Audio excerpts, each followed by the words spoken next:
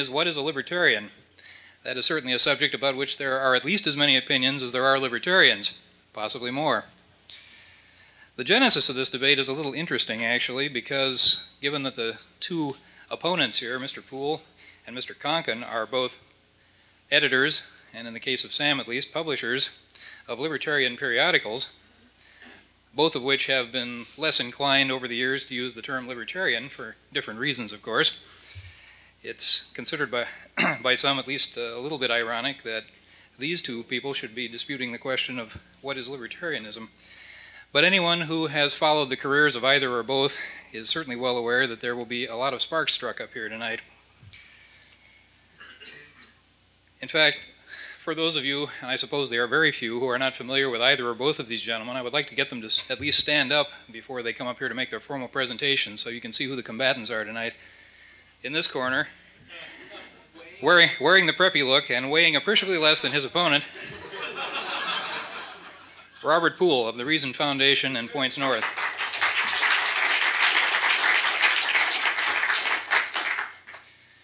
And in this, well, it's not a corner exactly, but here's Sam from Long Beach.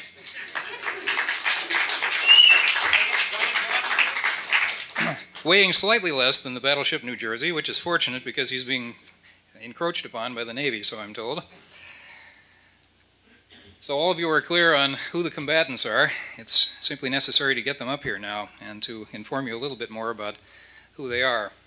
Bob Poole, of course, is the head of the Reason Foundation in Santa Barbara and the editor-in-chief of Reason magazine. He's also the editor of a number of Reason Foundation books, the most recent of which is Unnatural Monopolies from Lexington Press, available very soon for $25. Now, Bob is one of those people who has been criticized by some over the years for his considerable enthusiasm for what other people regard as half measures. On the subject of half measures, opinions can certainly differ, but I heard an interesting story. I think it's interesting anyway, but it's also a little bit indelicate, and Bob certainly would never tell it, being the gentleman that he is, even if he knew the story in the first place. So, of course, that job falls to yours truly. It seems that an experiment was conducted in which an engineer and a mathematician were dumped naked into a room which contained two white lines painted on the floor, at the far ends of which were two very attractive naked women. And they were informed that when a bell rang, they could, if they wished, go half the distance to the woman on their side of the room. Well, the bell rang, and the mathematician, of course, stood exactly where he started because he knew he'd never get there. The engineer, on the other hand, stepped right out and right up to the halfway point because he knew that while he would never quite get there, he would get close enough for practical purposes.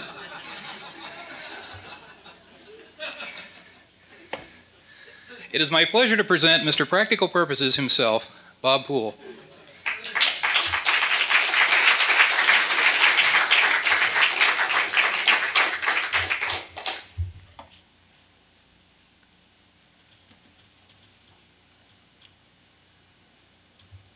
Okay. What is a libertarian? It's something that all of us have loved to quibble about and to argue about at length over the years, but rather than get into a lot of quibbles, what I'd like to do is just tell you what being a libertarian means to me personally. As a libertarian, I believe that liberty is the highest political value, the most important political value above all others.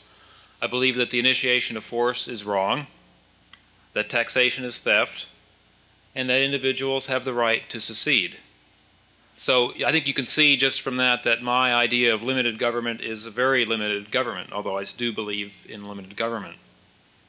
But in thinking about what to do tonight, I concluded that this debate really isn't or shouldn't be about details of the definition of an ideology, but really rather about once one has decided one is a libertarian, what do you do with that? What do you do about being a libertarian in the world that we live in today? So that's what I would like to talk about tonight for at least these first 20 minutes. What most of us want, once we've decided we're libertarians, is to have a world, or at least a society, of freedom. And so the question that we differ on is how best to have such a thing come about. Now, the fact is that no one in this room has ever seen or been in a free society. We don't know, in fact, what it takes to bring one about. We have a lot of ideas about what might work. We've read science fiction stories, but in all humility, we really don't know because no one has ever done it before. And I think this should give us pause when putting forth grandiose theories about the right thing to do and the wrong thing to do in working for freedom. The fact of our libertarian individualism also should give us pause about quickly making condemnations of different methods of working for freedom. And those of us who have some appreciation of evolutionary theory and of the trial and error process that goes on in nature can also, I think, take a lesson in that if a whole lot of different methods are tried for increasing freedom, some are likely to fail. We don't necessarily know in advance which ones those will be, but some will probably actually succeed and bring about more freedom. And so it seems to me, I have for a long time been an advocate of the let 100 flowers bloom schools of libertarian strategy and tactics, with the idea that we're likely to get more freedom that way over a given span of years. Now, given that I think there are many acceptable ways of working for liberty, let's take a look at some different ways of being a libertarian. First of all, there are grassroots organizations, and we have many of them represented in this room tonight. We have Marshall Fritz's Self-Government Advocates, we have supper clubs, Sam's organization, we have SIL, and so forth. And in addition, we have the Libertarian Party, which some people like and some people don't like. Now, these are all ways in which people, while maintaining their jobs and careers of whatever they are, can, in their spare time, work for liberty in a way that, that they think is best. Now, in addition, we have, and I think it's a very welcome development over the last 10 years, the development of professional organizations where people can make full-time careers out of being libertarians and working for freedom. We have lobbying organizations in Washington like the National Taxpayers Union, the Citizens for a Sound Economy, and so forth. We have the whole hard money movement. Jim Blanchard in New Orleans has made a business and a career out of trying to bring Austrian economics to people who are interested in sound money and who want to make money by it. Then we have the field that I work in of libertarian think tanks. And as I look back 10 or 15 years ago, about all there was FEE, the Foundation for Economic Education, and the Institute for Humane Studies. And that was it in terms of any sort of intellectual organizations working full-time for freedom. Today, we have about a dozen in this country, all growing in size and growing in effectiveness. Of course, the Reason Foundation, the Cato Institute, World Research Incorporated, which is represented here tonight, the Manhattan Institute, the Pacific Institute, the National Center for Policy Analysis. The list goes on and on. Not only that, there are organizations like this springing up all over the world. In England, France, Germany, Austria, Sweden, Norway, South Africa, even Brazil and Guatemala have libertarian think tanks now. Sometimes there are only 2 or 3 people, but they're out there studying what is going wrong, what statism is doing to the particular society that they're in, and coming up with practical ways of getting people who are not libertarians to take ideas seriously and to take freedom seriously. And these groups are having a real impact in a short time. Those of you who read the April issue of Reason and read the cover story about Ciskei, this homeland surrounded by South Africa, may appreciate some of the work that Leon Lowe's Free Market Foundation in Johannesburg is doing in turning a backward backwater into a place where real freedom seems to be coming about and where the lives of hundreds of thousands of people are in fact getting much better because freedom is being put into practice in a way that no one ever thought was possible. In addition, there is a growing and a rapidly growing over the last 10 or 15 years community of free market economists throughout the world that are linked together by a group called the Mont Pelerin Society, which a few people in this room belong to, started by Ludwig von Mises, and F.A. Hayek, and Milton Friedman, that has now developed a support network all around the world of professors and graduate students and young students, and recommending each other for jobs, and even recommending people for, heaven forbid, government posts in a few cases.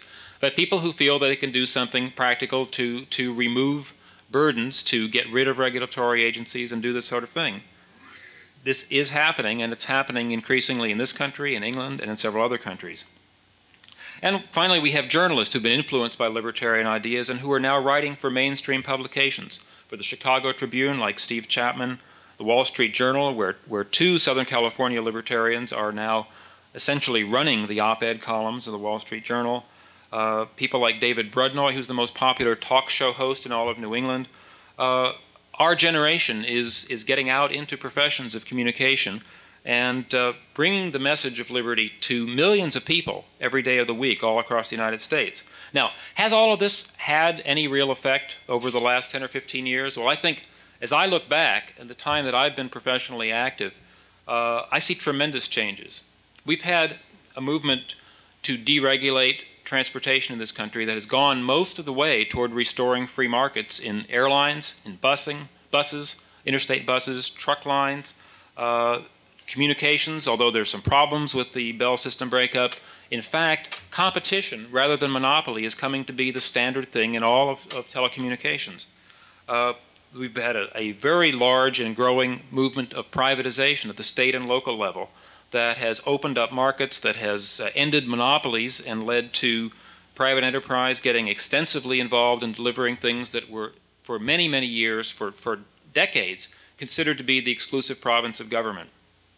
We have movements now actively working to control government spending, to limit taxation. Now, sure, these are not abolishing taxation, but they're throwing fear into those who heretofore had thought that they had an unlimited license to take our money, and dictate our lives, and do things with them. And those sorts of movements with serious effects, like Prop 13 in California, just did not exist 15 years ago. In the area of antitrust, the Austrian message that I learned 20 years ago, that the radical analysis of antitrust that said that this is ridiculous, that this does not promote competition, it interferes with the marketplace. This viewpoint, which a handful of people held 20 years ago, is now entering into the mainstream of the economics world. And all sorts of people, even liberal economists like Lester Thoreau, are criticizing antitrust now for making U.S. companies unable to compete in world markets whose industries are not hampered by this sort of thing. The whole idea of central planning is much more under attack now than it was even 10 years ago in this country and in the area of third world development. The welfare state itself is coming under serious, sustained intellectual attack, most recently and in about the most radical form by Charles Murray with his book that has become must-reading for anyone who's seriously interested in these ideas. And there have been other people like Thomas Sowell and Walter Williams who have pointed out the devastating effects of welfare on black people in this country.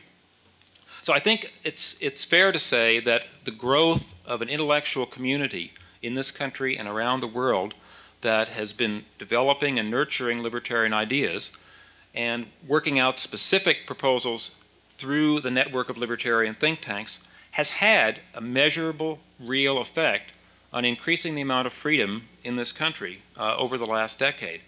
And from the signs that I see as someone in one of these think tanks, that process seems likely to accelerate as time goes on.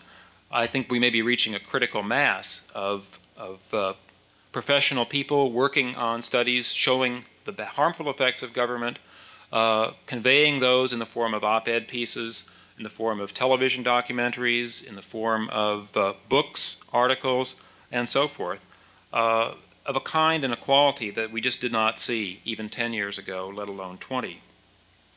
There are even effects, all the things I've talked about have been basically economics so far, but if you look at areas like education, homeschooling is something that people are starting to seriously talk about, not just on the right, but on the left as well.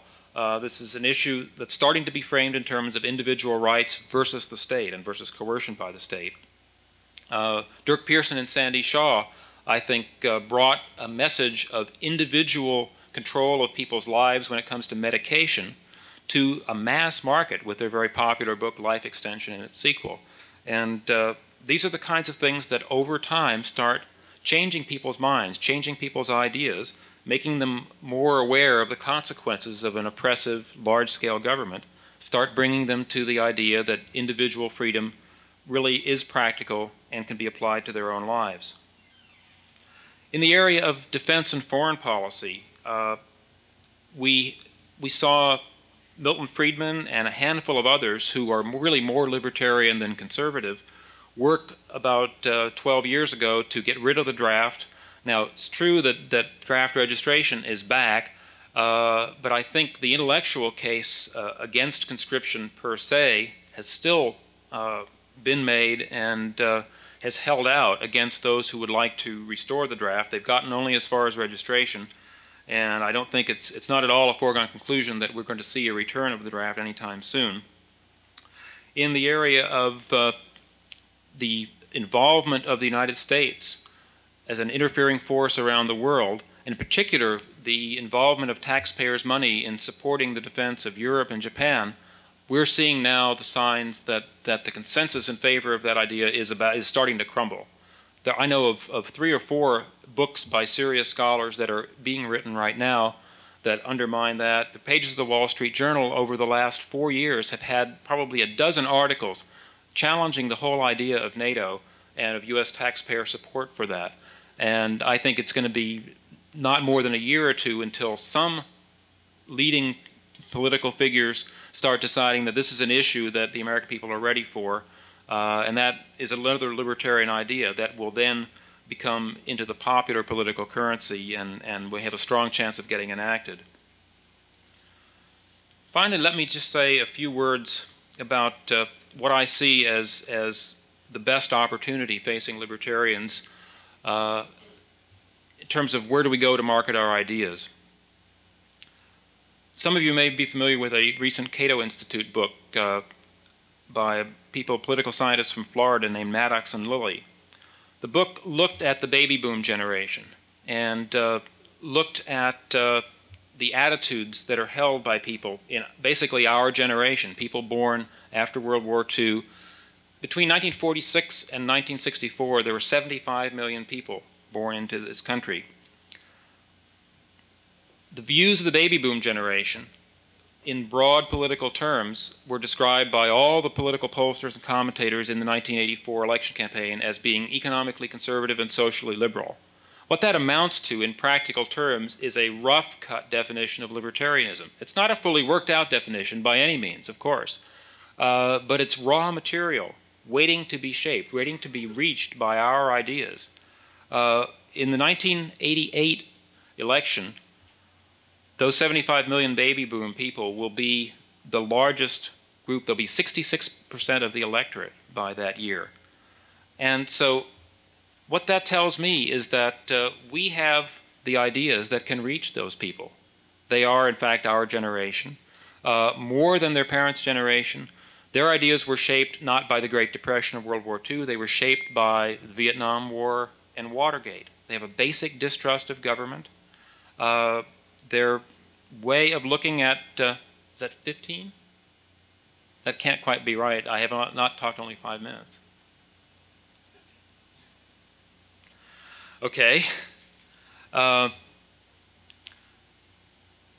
basic way of looking at the world is along the lines of ours. All they need to do is have the implications drawn out and made clear to them by focused libertarian doctrine. I think many of us are used to, because people of an older generation have controlled the news media for so long, we're used to thinking that the world is always going to be controlled by a sort of a recycled version of the New Deal philosophy. And once, as we see the people of our generation come to maturity and come to get into positions of influence into the prime of their careers, it's going to be a whole different set of conditions that have shaped their way of looking at the world. And I think that really makes it ripe for libertarian ideas. The baby boomers are anti-big government, anti-big business, and anti-union. That's fertile field for us folks. They generally are pro-individual, pro-technology, pro-entrepreneurship. Entrepreneurship has become a good thing these days for the first time in a long time. And I think that offers us, again, many, many opportunities. Culture heroes who are entrepreneurs are the kind of thing that we can promote and that the people of an earlier generation had forgotten all about. So I think that the time is ripe for libertarians to have a major impact on the American culture, not by trying to set themselves apart as a small radical group, but by reaching out and communicating to what is becoming the large vocal group of our own generation, namely the baby boomers. That way, I think, lies the best hope for a large expansion of freedom in our time. Not by self-styling ourselves as outsiders, but by recognizing that there's an incipient majority waiting for our ideas if we learn how to communicate them effectively. Thank you.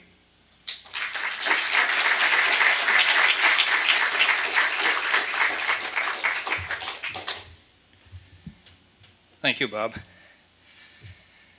And now, Mr. Poole's distinguished opponent, Samuel Edward Konkin, or SEK3 as he likes to abbreviate himself.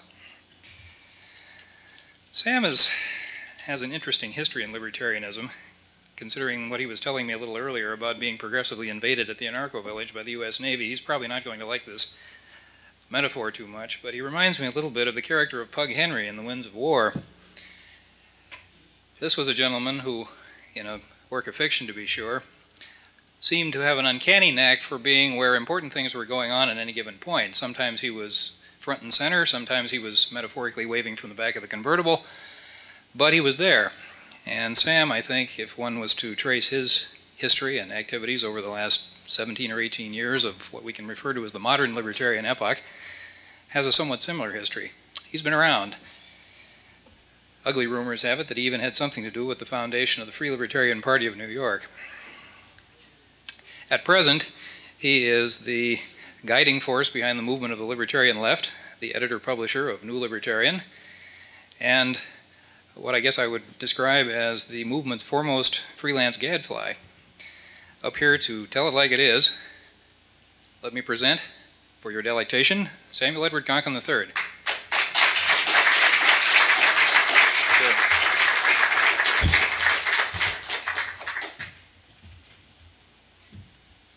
Well, thanks and laissez-faire. I, as usual, get the stranger introductions, but stranger people here.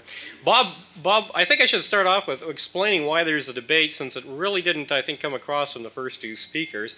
And indeed, it was a result from a conspiracy of Dagny and myself, although, as usual, as most of these conspiracies, for those of you who are conspiracy buffs can tell, it generally happens when people sit around, have a couple beers, and say, well, what if we did this? And I don't know, maybe that'll happen. And pretty soon, like Adam Smith's merchants, we fix prices.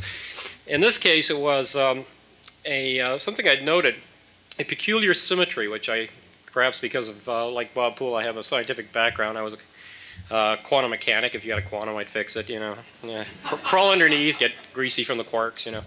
Anyway, it occurred to me that he and I, in a very symmetrical but antithetical sense, have evolved in a sense away from the word. At the same time, we were berating him for, or actually just after I'd noticed he was fading out from using the term libertarian in his paper, somebody pointed out the same issue. We've been complaining about how the word is being corrupted in New Libertarian number 12. So while he sits, for those of you who are somewhat new to the movement, I might add that we're kind of like bookends, if you want, with Dr. Rothbard here in the middle. We might be said to define the libertarian spectrum from, I'm sure Bob can add to this and later in his copious rebuttal time, but he is kind of, from my point of view, he sort of sits on the sharp edge of the far right of the movement, kind of teetering back and forth, deciding whether or not he wants to fall off. And then later in this discussion, I'll probably point out a couple of strong gusts of historical winds that are blowing in this year of 1985, which may send him going with hurricane force. Most, rather than keep you in total suspense, most importantly, the onset of major warfare in our time. So anyway, that's the basis of this debate. So I think it's poorly worded, of course. It should be resolved that a libertarian has, seven tentacles and green hair, and then one person would defend it, and the other person would point out that they hadn't seen any tentacles in the first one. By a great rhetorical force, would show that the question of the actual number of tentacles is irrelevant and win the debate. That's not what we're doing here, but I think it's the importance of the point comes about from this. Consider the following fact: that if his magazine is still considered to have some relation to this thing we call the libertarian movement, then it would certainly have the largest circulation. And if it isn't, then New Libertarian does. It is kind of, again, ironic and strange, and something we, in a weird sense, hold in common, that both of us feel very uncomfortable with this word, at least in our publications. Well, I'm afraid, certainly after hearing the first part, which I'm technically not supposed to go right into rebuttal on, I think that you're going to get the impression, if you haven't already, that reasons for our uneasiness are vastly different. Standing here in front of a room full of probably of people who largely feel semi-comfortable with the term libertarian, or, which is a very important distinction you'll get in a minute, once felt very comfortable with the label libertarian. I noticed Bob having no inhibition whatsoever in utilizing the terminology. I gather that he sees, shall we say, he perceives the market for his magazine somewhat different from what we have here in this room as serving the marketplace. Okay, that's pretty much the setup. Now here is, I guess, where we have to go into the following things. What is a libertarian? Well, the standard definition that we used for many years, besides things like libertarian speak with forked tongue, because we used to use one side of our mouth for speaking to liberals and the other side for speaking conservatives, and changing our rhetoric accordingly. It certainly was, Jeff remembers it well, I can see. Perhaps he's still doing it, right? It covers a multitude of sins. It covers a large group. In fact, while in 1969 it could be considered, I would say, a recognizable faction or tight splinter, perhaps not all of us marching under close order, discipline, control from Murray and Carl at the St. Louis YAF convention, I would say that it was considered something solid, something unified, something homogeneous to a certain extent. It wasn't true then. It wasn't true in 1969, but it appeared that way at least. And certainly to those of us who were just getting into it, which I think Bob and I were both fell over the brink into libertarianism about the same time, whether or not we both fall from our different directions out of it. This is recognizably no longer the case. In fact, since he was so kind to spend 20 minutes building up the case for me, I would like to point out that most of what he pointed out, or what he was listing there, is a strong indication of part of the problem that we, and I'm going to use the word now, agorists, find with the term libertarian. You know, when we run across Murray and Carl back in the beginning to be September '69. If Sharon Presley's here, she can bring up 1964 a little later. But in the meantime, and of course Murray can always bring up 1950 when he invented it, the movement directly. So, but for most of us, for large numbers, population, market forces we're talking about here, and that's part of the definition. It started in around 1969. There was a feeling of radicalness, of pureness, of hardcoreness, of let's go out and get them. Now the definition, as I said at one point, was anything you wanted. By 1971, as a matter of fact, the term semi-cynically was there are two standard definitions of libertarian, regardless of all of the Randian rhetoric or all the other rhetoric you hear. The first definition of libertarian is anybody who calls himself one. Definition number two, anybody who agrees with me. Now you'll notice that each of these serve totally different functions.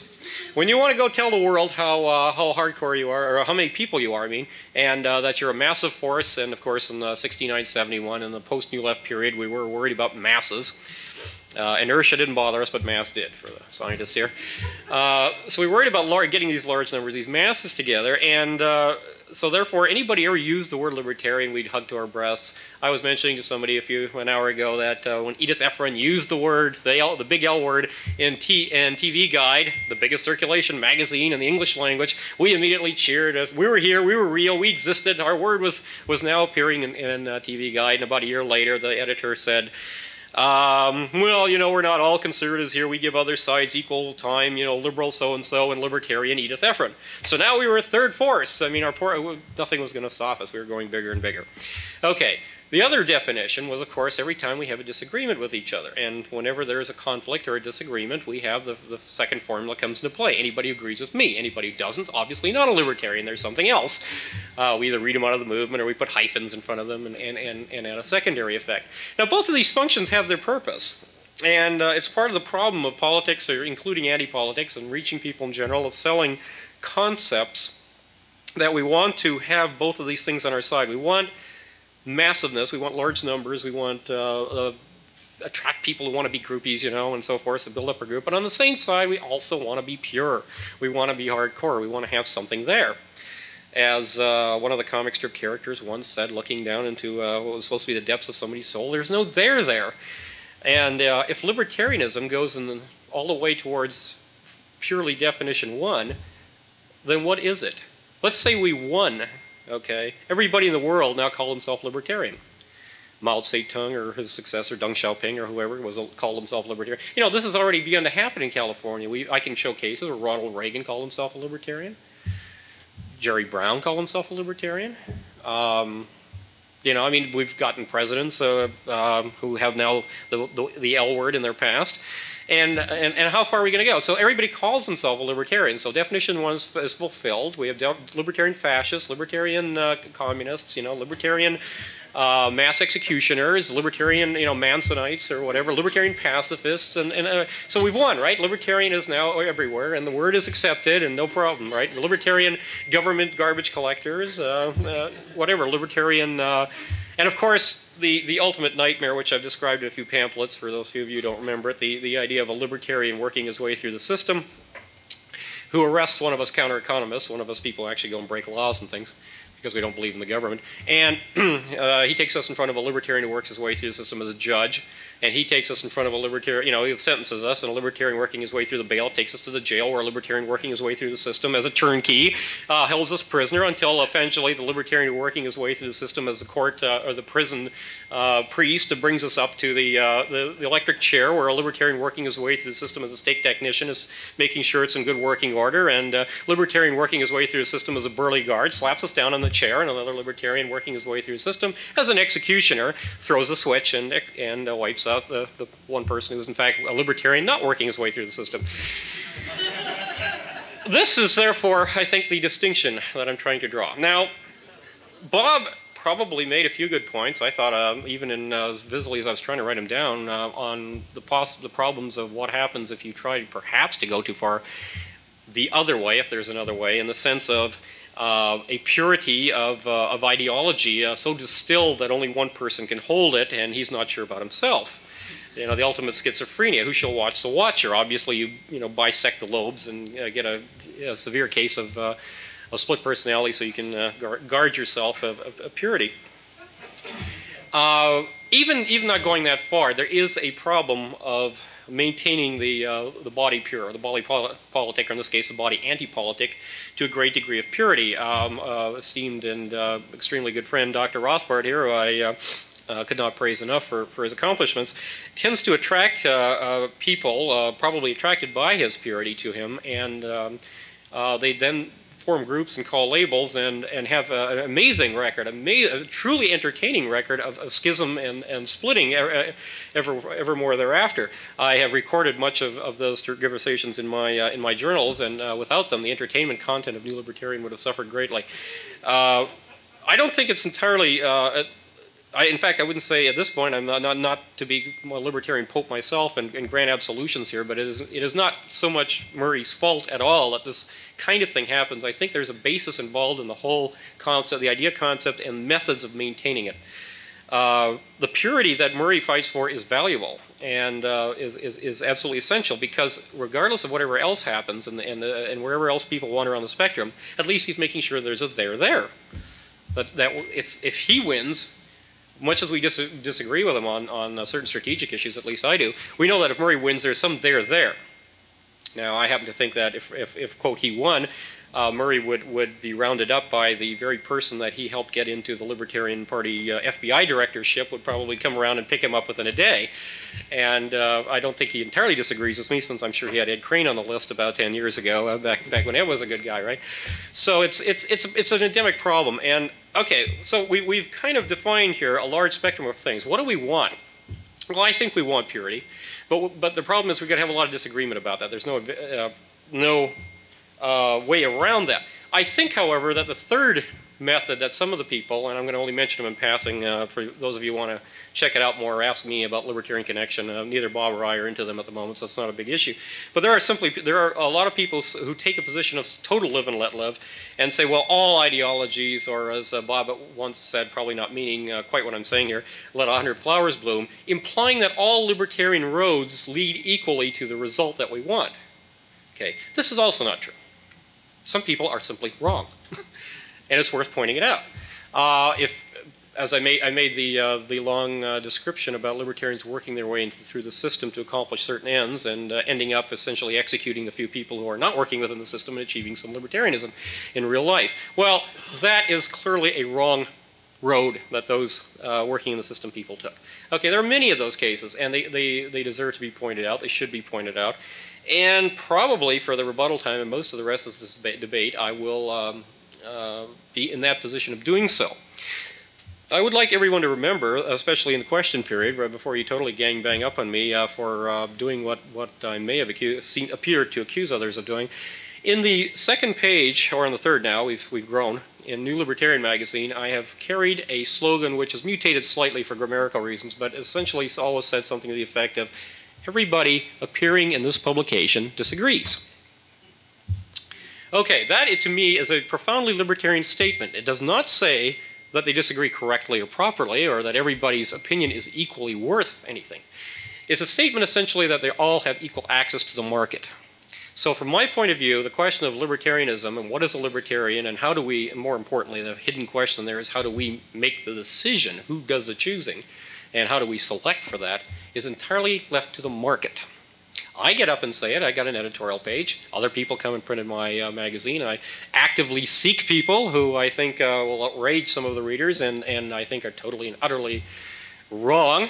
And some cases that they don't get a chance to appear at all. But in fact, that is the answer. I believe in purity at least as much as Murray does, and I'm sure several other people here. But on no circumstances should the mechanism of it leave what we believe is basic. The marketplace itself. The market decides. Let the market decide is a great libertarian slogan. It's the one thing close to unanimous agreement we have on anything that deals to do with human action. Let the market decide. Okay, now one last caveat on that, of course, is let the market decide should not mean let's sit back and let the market decide. The market is a sum of individual action. Those individuals are entrepreneurs. Murray and I have disagreed a little bit about whether or not entrepreneurs are born or made. If they are indeed born, which I don't agree, I'm sure genetic reengineering could help us considerably on that. But I think they're made in one sense or another, or they could be made the rest of the way. The entrepreneurial component of each individual, remembering from our Mises that we are all workers, entrepreneurs, and capitalists to some extent in varying degrees, can be emphasized, can be grown. And in a sense, there's always an entrepreneurial component of all of our lives unless we become total dependents, total robots. That always exists and to some or greater or lesser degree. Okay, having said all this, having put all those caveats down, having shown hopefully with great forcefulness, and you can walk into the literature table anytime and see a great variety on our table alone, I think I've finally come to the point where I am now ready to be properly understood when I choose to solidly and thoroughly disagree with almost everything the previous speaker said. The problem is he has appealed to and given us a long list of what appear to be libertarian contributions. Let me offer a competing system, a competing way of looking at things, shall we say, of viewing things, which perhaps make these wonderful gains put them in a little more sinister light. Suppose, in fact, we take the position that libertarianism does have something to do with liberty, does in fact mean that we're for liberty, and we take the insight from Dr. Rothbard and many others that the liberty itself is antithetical to an institution known as a state. Now, it's not necessarily the case, it doesn't have to be the case, that only the state trammels upon liberty. We can imagine or we can perceive several other such entities existing around us. But we do know two things from any empirical study whatsoever. One is that the state is the enemy. It is the largest one that exists in this time and that we are likely to see for quite a while. And it dwarfs all others massively. This is the threat. Okay, if this is the threat to liberty and the state is pure coercion, it has no function of defending liberties whatsoever, and this again is a position that most libertarians hold, then we must ask ourselves the following thing. If certain agents of this entity, whether or not directly, internally, in the belly of the beast, its actual tentacles, or its support mechanisms, its foundations and institutes, which of course it supports and nurtures carefully through a system of tax deductions, carefully selected, suddenly begin to pick up certain minor things in rhetoric that we've associated with libertarianism, does not our suspicion arouse? If our enemy starts using some of our terms or starts attempting to appear in our guise. For example, say libertarians all wore green bow ties, except, well, even the females. What the hell, we're unisexual now.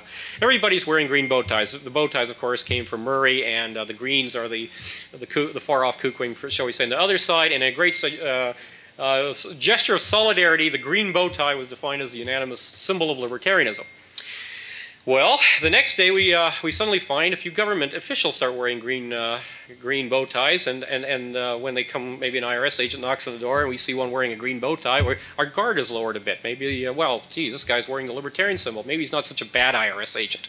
And when we're sitting there smoking our dope and the axe comes through, crashing through the door, and they come kicking in and run in and, you know, oh, wait a minute, one of the guys who's busily throwing the handcuffs on us and slamming against the walls wearing a green bow tie. Things have improved. We are now, you know, it's a little more, they're libertarian narcs, you know, they're not so bad. The system's getting a lot better. And then we get dragged up and, hey, we're probably going to get a good sentence this time. The judge is wearing a green bow tie. No sweat. He only gave us 20 years. We know, of course, that somebody who wasn't wearing the green bow tie would have given us 35 or 40 or whatever. Maybe he had a shot in sight. So we're obviously better off under the regime of the green bow tie. Okay, what has happened, of course, has happened. What I'm talking about is no fantasy. The use of the corruption of political labels is a historic fact since the day the first political label arose. Any of you who have had the barest history of political science, of any political history, know that the words liberal, the word Whig originally meant horse thief, interesting enough, which is much more hardcore from a libertarian point of view than what they eventually became. But the Whigs, the liberals, what does liberalism mean now? I mean, some of you know that it meant something not too far from Mr. Poole's esteemed position, and in fact was pretty good for its time. Anyway, I'm going to be about to be cut off in time, and I think that a lot of what I'm going to say is probably much more appropriate to the rebuttal time. Let me close on one thing. Whatever Mr. Poole chooses to do, I have a feeling that he and many of his friends and ilk are going to come to some hard problems of reality. The battle for symbolism, the battle for rhetoric, the battle for ideas, that's a touchy thing, because ideas can both mean superficial statements and rhetoric of fact, and they can also mean people, like Richard Weaver say, acting on them. Okay. I would say that if you watch this debate further on, watch out for the action. We can't go into great details about our various actions in the next 10 seconds, but watch for the action. Or as one version of this, Deep Throat always said, look for the money. That's the money, the action, that's going to distinguish him and I when things like war is declared and which one of us is going to, shall we say, find a libertarian way to defend our country, but perhaps with a little more restraint and drafting and taxation, and which of us are going to say things like, let's sabotage the war machine, let's run people in underground railroads out of the country, etc. Anyway, that's the debate. What is a libertarian? I think you've heard two interestingly different versions of it, and we'll continue it for your delectations to see if you want to shop somewhere in the marketplace where we've defined the boundaries. Thank you.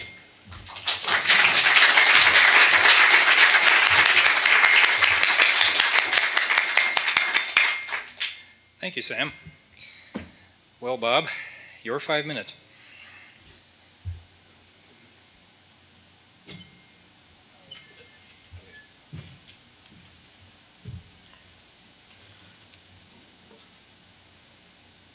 At least for me, this is a bit of a historic occasion tonight because it's the first time that I've ever been present when Sam Konkin was wearing a tie.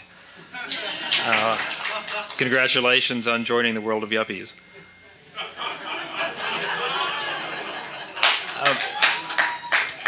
I think The most important question, as I listened to what Sam was saying, is not who calls themselves libertarians or who can be, by some stretching of the term, defined as sort of a quasi-libertarian or a libertarian sympathizer.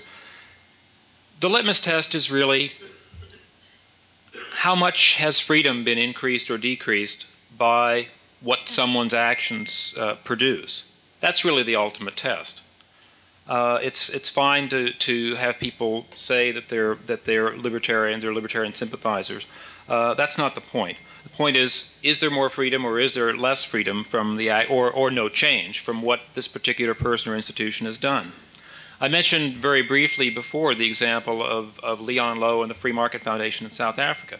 There is a man who is in fact an anarchist libertarian, long-standing, a lawyer by profession, who has for the last 2 or 3 years worked for a government under contract, being paid by a government in order to develop things like a basic law allowing people who had been deprived of any right to own property ever, historically, all of a sudden to be able to become property owners and to homestead land that used to be government land, who has authored legislation that at one stroke wiped out thousands of regulations and controls so that people can start businesses freely, who has authored legislation that abolished all the hated apartheid laws that were bequeathed to this little homeland of Ciskei by South Africa. Now that is to my mind, that is a libertarian who is being effective in the world of making real freedom happen for real live human beings.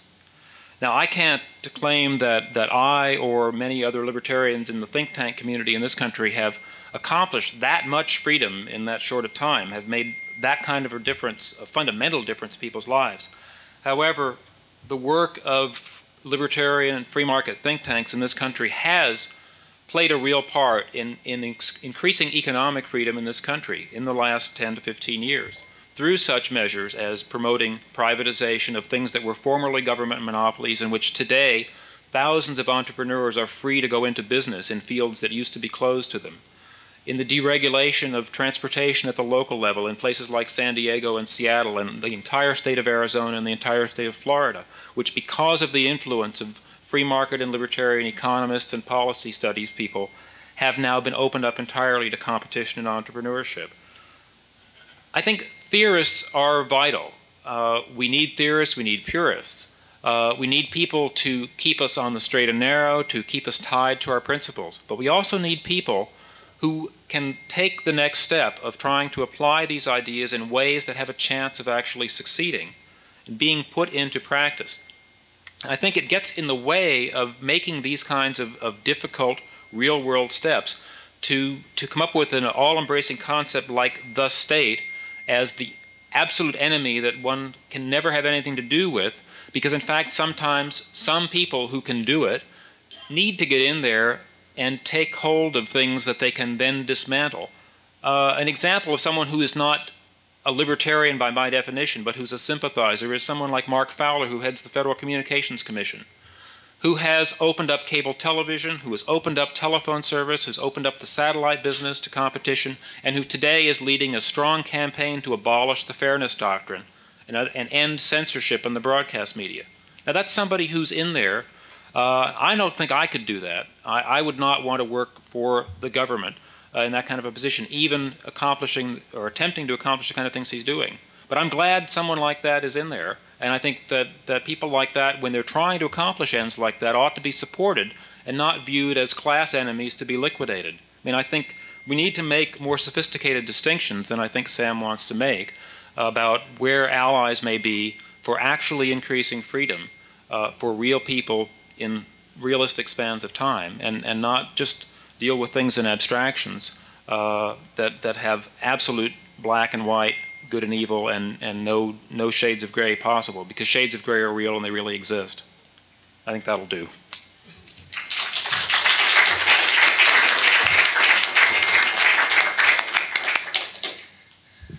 Okay, Sam, in the last round of the regularly scheduled bout, you will have the last word.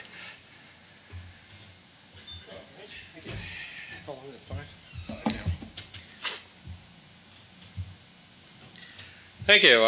Actually, for fairness, I might add that the original debate rules were, of course, to have positive, negative, negative, positive, so that Bob should have the last word. But since we're having question periods, I probably, or at least those who feel favorable to him, can figure out ways to ask questions in which he can get his last word.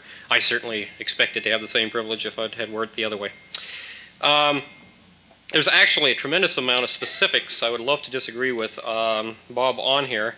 Much of them go very deeply into, or require a fairly deep roots digging here concerning why we disagree the way we do. Bob, as far as I can tell, I'm sure he's evolved in certain things. We have all sorts of similarities. It's really instructive how we evolve, since we're both big science fiction fans. I sort of semi-discovered John J. Pierce, who ran a section inside New Libertarian for a while, dropped out when we ran Weekly, and Bob picked him up and ran him as a columnist. So we have a certain amount of background in science and science fiction and so forth. And yet, and at one time, perhaps in the 60s, we may have been roughly in the same position. It is no longer the case. I don't really see him, except now that he's quoting Mao Zedong and letting 100 flowers bloom, which might be a sudden lurch to the left, I'll have to note in future editorials. Or, of course, from my point of view, since Mao Zedong would be far right the other way. But I really haven't seen, and I'll do apologies, perhaps, again, due to my position on the spectrum, that much change in Bob's position in the last 15-odd years. I think the rest of the movement, and here again we get into shady problems of definition. Perhaps if there's one point where I agree with him about shades of gray, it is in describing a distribution curve or distribution graph of the libertarian movement, because we do tend to stretch and shade out as we move along. Some people move faster than others. I think there's a lot of, perhaps in fact we're talking about two different libertarian movements. This also goes back to what is a libertarian and what are we using the terms as. And to put it bluntly, I consider what Bob Poole is doing is becoming more and more like our not-so-friendly economist Milton Friedman, an efficiency expert for the state. And I mean this in the following way, that the state itself to exist cannot simply be totally rapacious on all grounds and all times and so forth, grab, grab, grab, confiscate, confiscate, steal, murder, etc. There's a certain amount of restraint required for it to maintain its mystique that it is serving some useful function to us. If it was constantly murdering and raping and plundering and so forth, it would have to restrain itself. It even gave up raping a whole century ago when it abolished droit de seigneur, at least in that form. The plundering has probably increased tremendously since taxation used to be 10%, but after hundreds of years of classical liberalism and gradualism that some people have accused Bob of advocating, we now have 50% taxation in the enlightened, more classically liberal parts of the world. So perhaps there is a flaw in following this, in explaining to the state how by restraining their appetite in certain very and well-chosen areas we can make them more efficient and last longer. Maybe that's not what we want to do. Maybe we in fact want to get people out of the state. Ciskai is an interesting question, and it's kind of weird because it almost reverses us here. Ciskai, of course, is a totally unrecognized pariah of the world. You would think that'd be almost enough for it to gain some sort of friendliness from libertarians, since we've all felt as outsiders, and yet Bob was warning us not to identify with outsiders and so forth. Well, Ciskai, of course, is a sham to a large extent. It's got a kind of a perhaps free market action and within certain limited areas of the market, but in fact it is a large concentration camp for black people so that they won't mix around and threaten the ill-gotten, non-property owned territory in South Africa proper, land which was stolen by plunder and theft, and who much of the original owners remain there to counterclaim it. Therefore, I find Ciskai in the larger arena to be anything but something a libertarian can find any value in. And having it recognized as a state, since I don't believe in states as many libertarians do, is hardly something for us to leap forward to. I'm beginning to run out of time, I noticed, and I did want to hit the following. Two quickies here. Bob brought up the baby boom generation. For what reason, I don't know, except that he makes certain claims about their politics, which is ridiculous. You are part of the baby boom generation, as am I, and by talking around to said people, I found a great lack of unanimity on politics approaching that of the libertarian movement. There may be certain averages appearing here and there in transitory passing, but frankly, I don't see it. There's a certain small segment of that baby boom generation I find particularly odious, called yuppies, which you might have run across my cover. Their distinguishing characteristic is that they've given up their ideals. That is what the term means, regardless of what marketing agents are busily trying to launder it up to mean today. Oh, and by the way, this is, of course, not yuppie. This is, unfortunately, Bob has been out of Southern California far too long. This is, of course, a punk outfit from the factory in well-known West Hollywood. That's my idea of dressing up.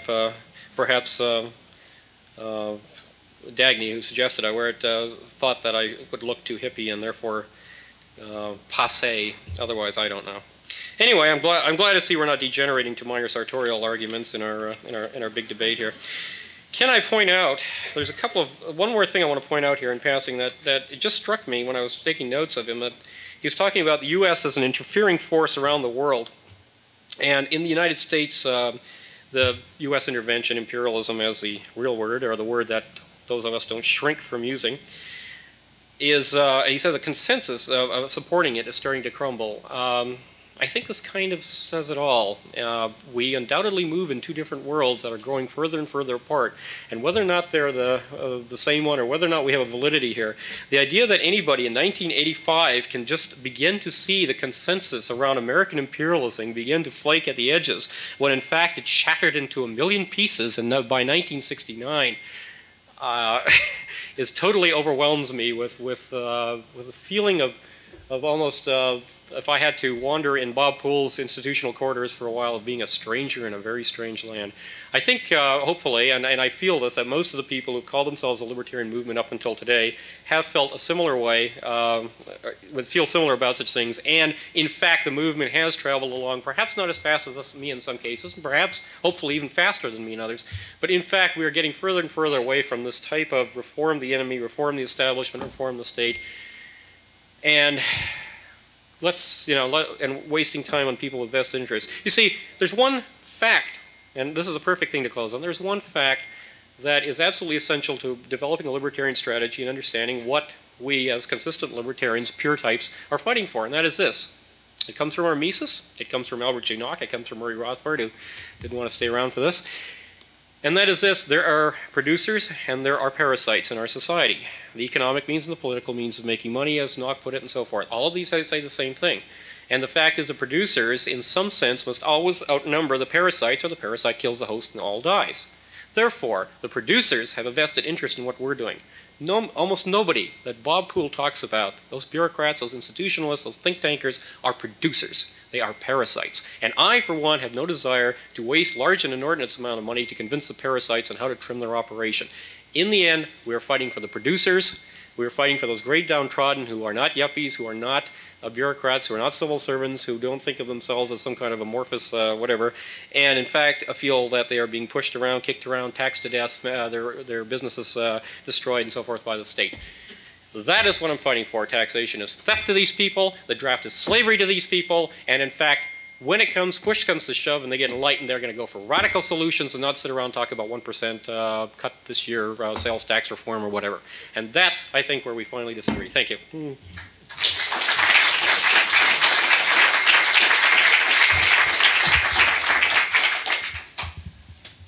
I'd like to ask both of our debaters to come up here and sit in what I'm sure are very hot seats by this time, having been under the lights for the entire time. And I will see if the other microphone is live. Sounds like it. Yes, I guess that's suitable for passing back and forth. Oh, you get one, I get one. And I will, the ruling class gets one to itself. And I will try in my semi-dazzled fashion to recognize people from the audience who have questions. And Mr. Kresnar seems to be the first one I recognize. Question for Bob Poole. I'm glad that in his final, or I guess his minus 3 minutes, Sam made reference to political means versus economic means.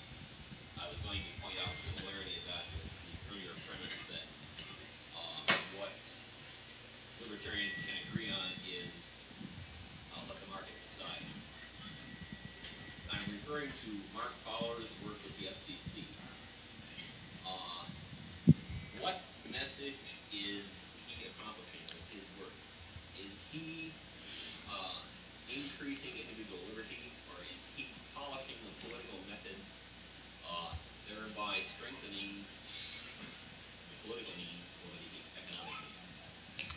The question that John asked, I'm going to repeat these questions for the benefit of the people who want to buy tapes of this session and wish something resembling completeness, is what is the real nature of Mark Fowler's work at the FCC? Is it really increasing freedom, or is it just making the government look better?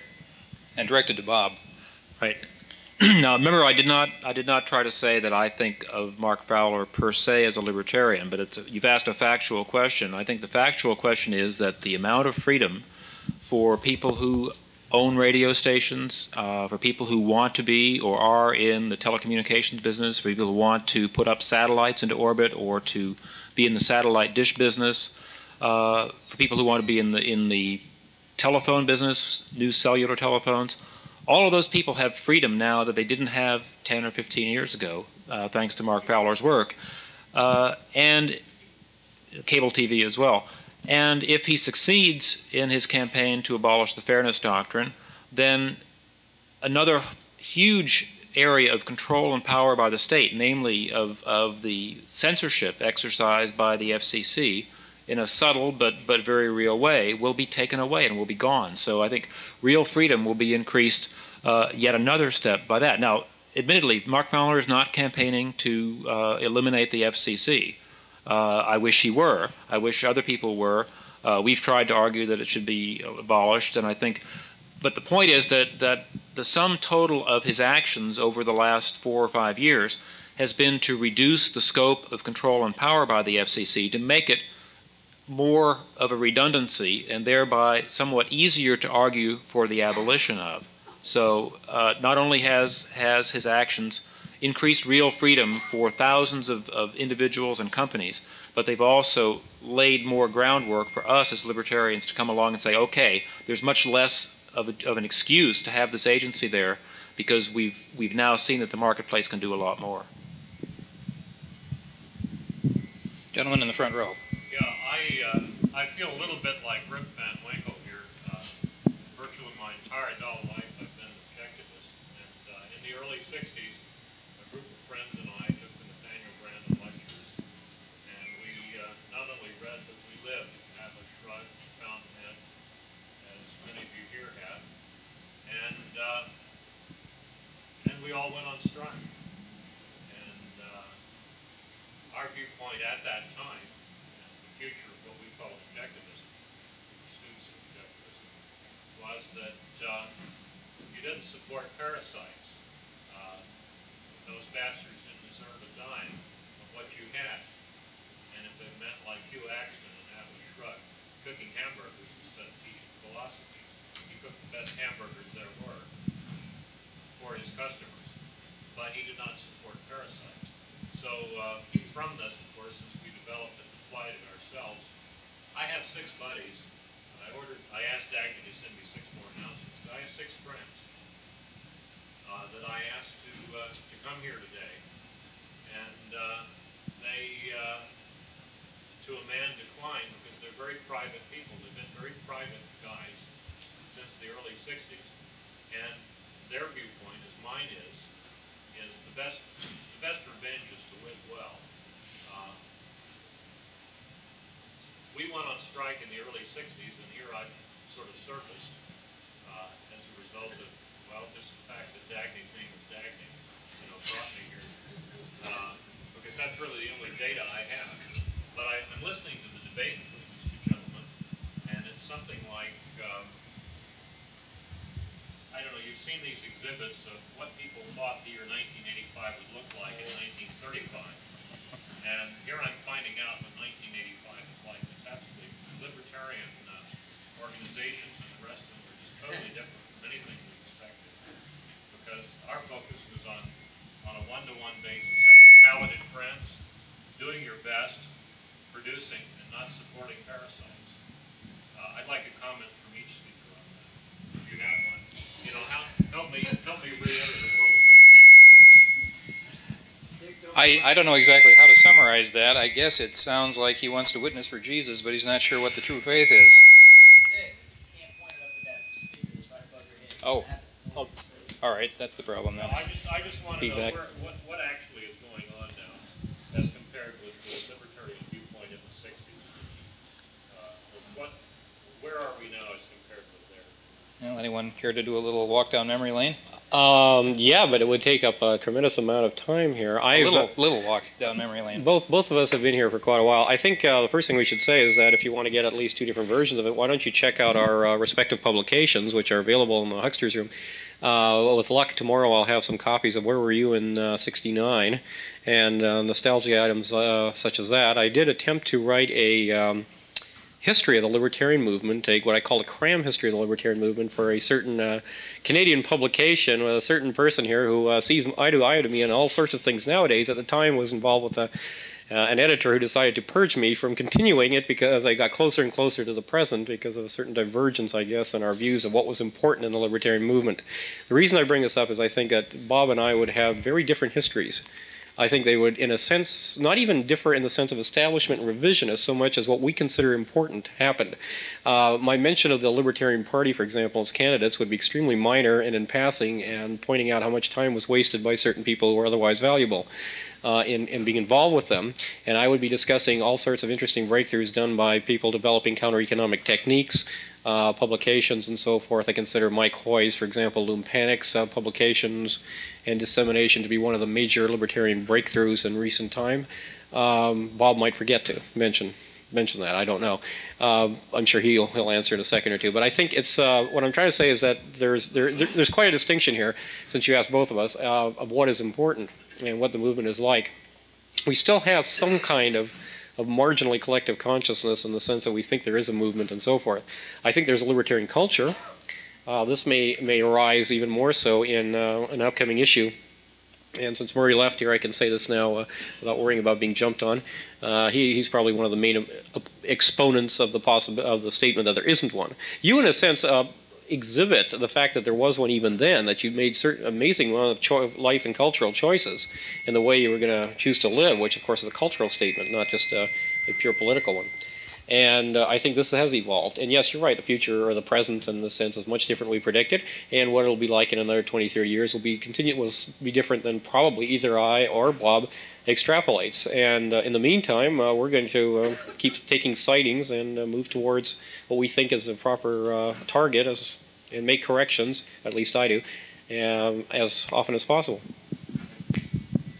Just very briefly, my impression is that it's that most libertarians these days are not living essentially dropped out or trying to be anonymous, but are living active public lives of trying to convey libertarian ideas to other people, to educate by talking with friends and neighbors, by writing letters to the editor, by writing articles and trying to get them published, and doing things of this sort while maintaining active professional careers.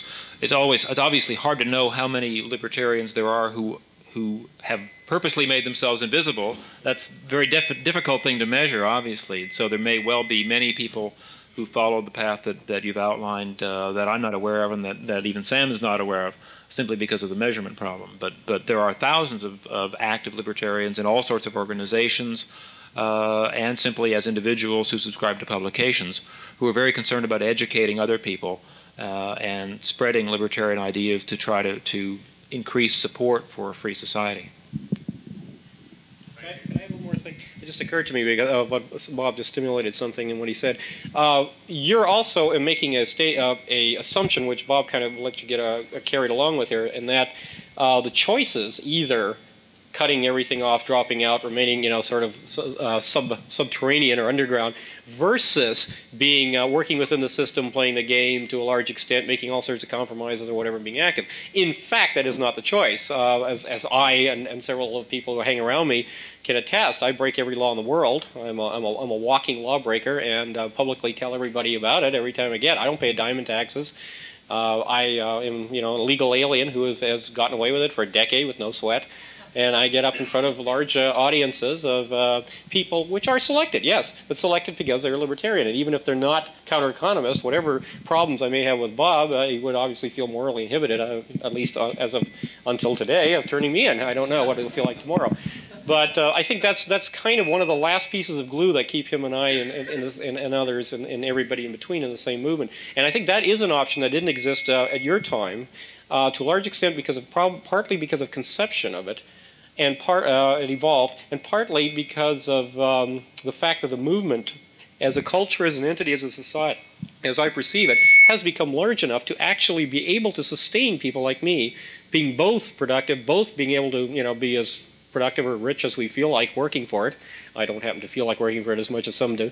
And I can think of others like, say, Doug Casey, who's equally illegal and extremely rich and so forth, but that can do this and, essentially have our cake and eat it too. And that is the answer to all these super individualist dropouts, not you by any means, I'm talking about people like the Connections, who argue that that is the only way out of this, to drop out totally and to any kind of movementism of this smacks of collectivism and therefore being a libertarian. There's a huge payoff for us. We can have our cake and eat it too. Are you inviting us back? Oh, you're always welcome back in mine, but you have in my group, no sweat. Numbers of us. Our truth at that time was that individualists, by the very nature of their individual efforts, were not joiners. We had friends on a one-to-one basis. The result might be a group, but we were so busy doing that. Obviously, the reason you want freedom is because you have preferences. So the way to exercise that freedom and strengthen it is to exercise the preferences that you have. And it's whatever you want to do it.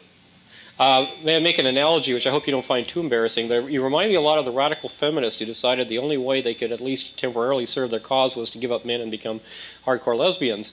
And it seems to me your position on joining, because of the time to be an individualist required so much out of you to sort of tear loose of society, that seemed to be the only way to do it. I feel there's a connection there. And a lot of people, like a lot of these people who decide to become lesbians not as a social or sexual choice, but as a purely political choice, which is, before 1974 was almost incomprehensible. I think there's a certain case, a certain analogy involved there. Yes, I think. And I think it would be reasonable to take a few more questions here. Jeff, I think you had your hand up first way back when, during our false start. Ask Sam whether he thinks it would be better for libertarianism to have a state which conscripts people into the military, or to have a state which doesn't conscript people into the military, and whether he would consider the transition from one step to another as getting rid of conscription as a step towards libertarianism. Jeff asks Sam whether he would consider the transition from a state which conscripts people to a state which does not conscript people to be forward progress, I guess would be a good phrase. Well, for those of you into sciences and chemistry, I consider those degenerate states. So my answer is essentially there is no fundamental difference. Anybody who doesn't want to be conscripted can join me anytime in the great counter economy and thumb their nose at the state. Right now, 40% or something of the draft registration eligible youths have decided they'd rather live in a society in which the state is not successfully conscripting or registering people to be conscripted, and they're living it right now, regardless of the state's wishes. That, to me, is what in fact we want. The transition state from a state that has one official position on conscription versus a state that has another official position on conscription really doesn't attract me as any way to devote energy to have it jump over that energy barrier from one to the other. So my answer is, if you want it down to the line, is it's not worth the effort to change from one to the other. The answer is to get out of a system which has a state. How far are you willing to push this? Is it not worth the effort to move from a state that has concentration camps to discriminate people to one that doesn't? Is that irrelevant? Okay, I'll answer it in a larger sense here, because I think we're moving more and more from the political now, I think, towards the individual choice issue. If I lived in an area which was claimed by a state that singled out people that wore, shall we say, suede black leather ties at times, or golden apple tie pins for Discordian purposes, and I being on the special hit list, and there were a lot of people in society who wanted to be good, patriotic, whateverians, and were hunting me, I would probably move from that state to a place where I could get away with a lot more, and the populace was a lot more with me. Okay, so for example, if I was if I'm having a draft evasion, I'm not going to hang out in Arkansas, God forbid, poor Paul. But Los Angeles would be a great place to live. Similarly, if I was Gypsy or Jewish, I would not hang around in Germany between 1933 and 1945. On the other hand, if I could imagine several cases in which probably I wouldn't notice, given certain background and identification, that I wouldn't notice much difference between being in Germany in 1939 or being in the United States in 1939. I will argue, and I think you agree with me, that if you weren't a particular ethnic group, you probably are on one of the bad ethnic group lists, including the ones that were rounded up in this country. You probably wouldn't notice that much difference between the amount of fascism in the United States in 1942 and the sense of massive government controls, regulations, conscription, and mass slaughter, and that in Germany in 1942. And so I'm saying on those grounds, yeah, the state's a state. And who cares which of its various ugly faces it decides to turn to me. I think we want some questions here, not some more speeches. And I think we'll take one from this side of the room. Dave. Sam, I found your presentation fascinating. It seems that you're painting people into good guys and bad guys. It seems that you're talking about producers and parasites. And I found that puzzling in light of the conversation that you and I had at Nancy Neal's house. In which, if you remember, I don't Neither know was if sober. you do, it was my understanding that we agreed that the world is full of terrible amounts of gray on the very moral propositions that you're talking about, that a tremendous amount of people work not for the state, but in various situations where they use the state in various degrees or for state contractors. And there's just gray all over the place, and that it's not a very useful procedure for libertarians to divide us into the good guys and the bad guys. And to carry that into what's been going on here, it seems like you're painting Mr. Poole's position as, well, he's helping the parasites figure out how to manage the blood supply of the producers.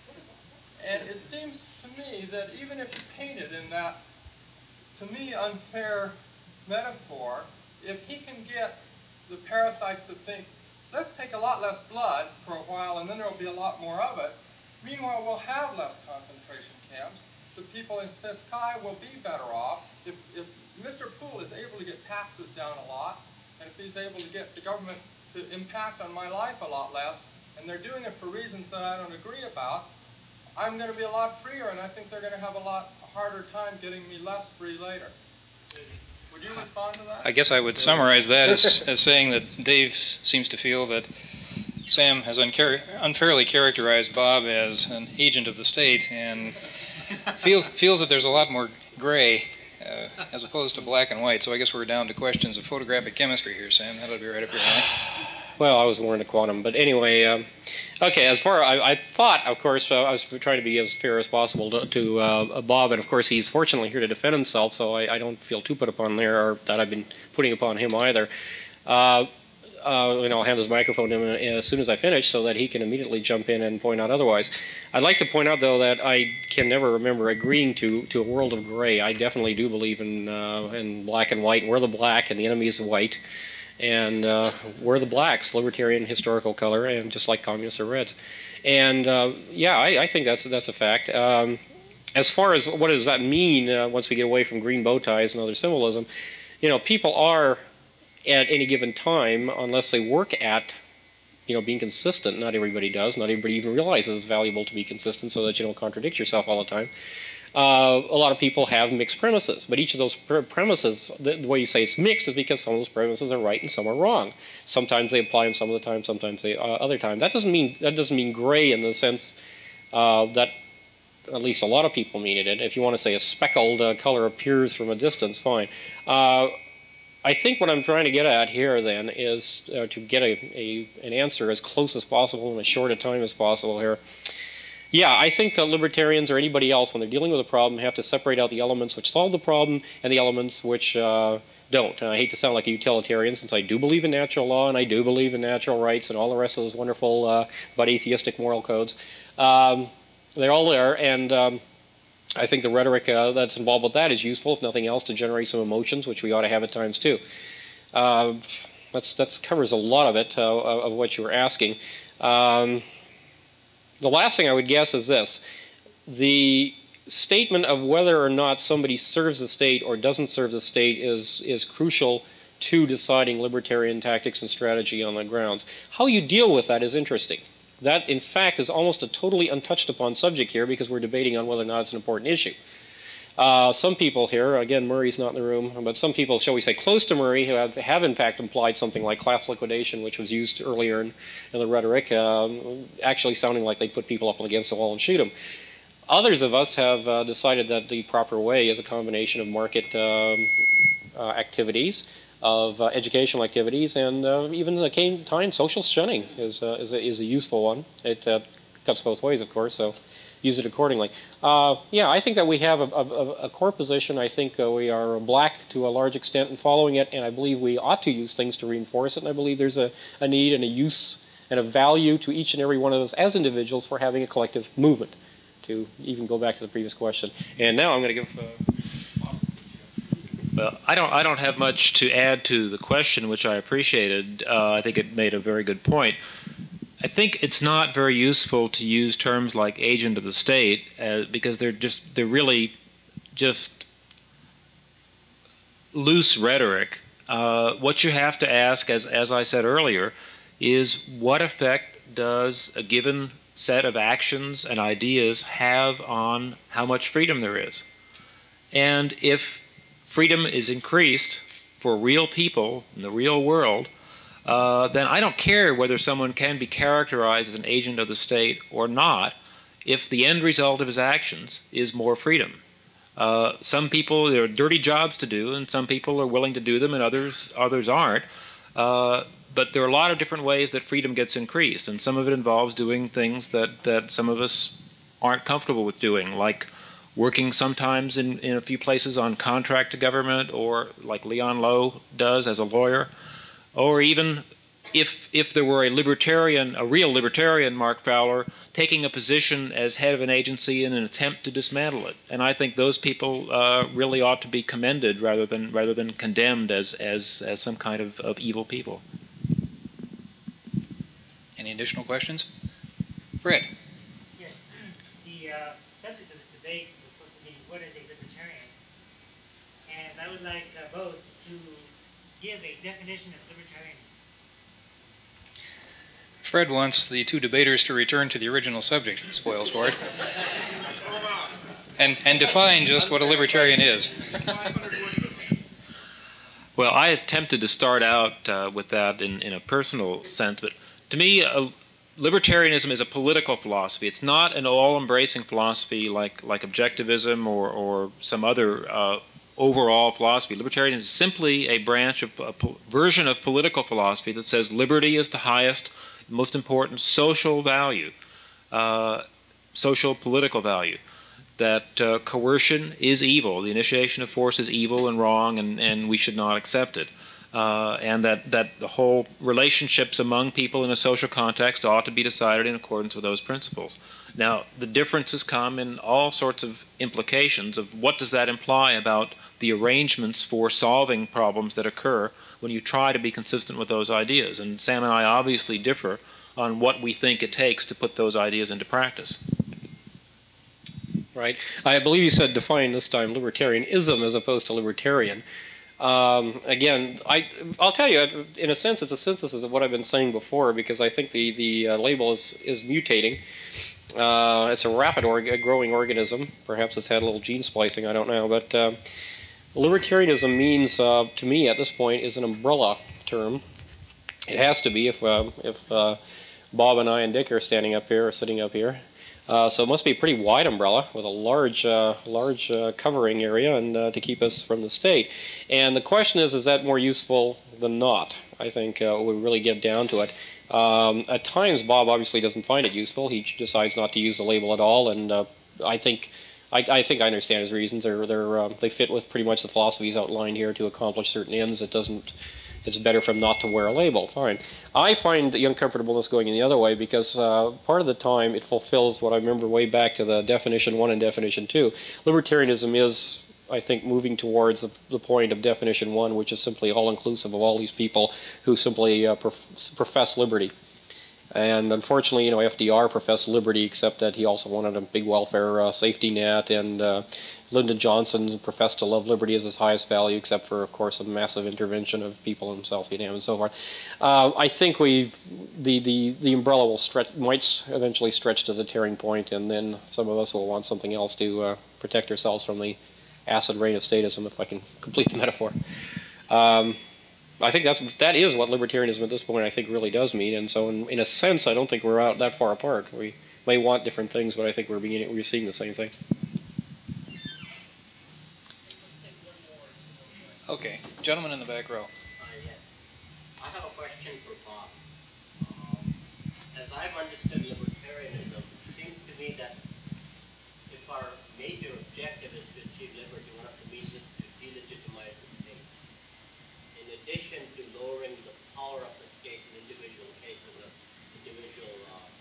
oppression, do you ever feel that while you get the state to reduce its oppression in some areas, that helps to legitimize the state and perhaps strengthen it?